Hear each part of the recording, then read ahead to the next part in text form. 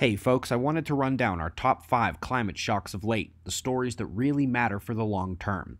Sure, we could be covering centuries of changing science, but here we're just going to stick to the modern rebellions against the mainstream global warming narrative, that one where it's all our fault.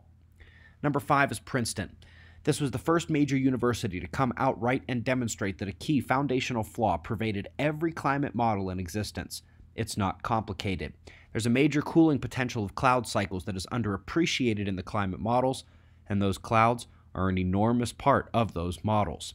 This work was carried on since it came out in early 2018 by many different universities and groups like NASA, who updated their cloud briefing page just a few weeks later.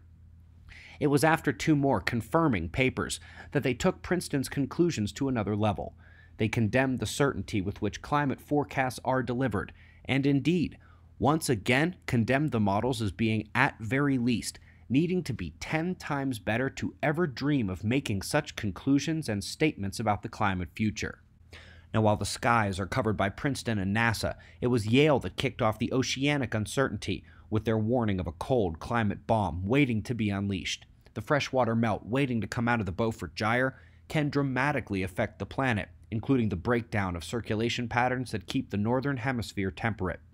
And indeed, the actual data on ocean temps has actually been under question for a while.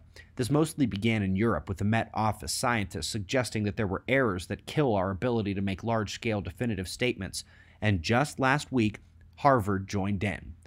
These 4 scientists not only confirm the poor record of ocean data, but go into some detail about how it got that way. This paints a very unfriendly picture for the major claims of climate science.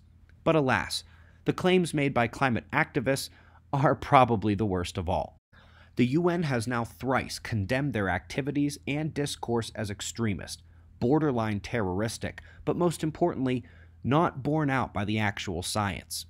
You know, there's a reason the UN let in solar particle forcing in advance of their 2022 major report. It will be the first one to ever contain it.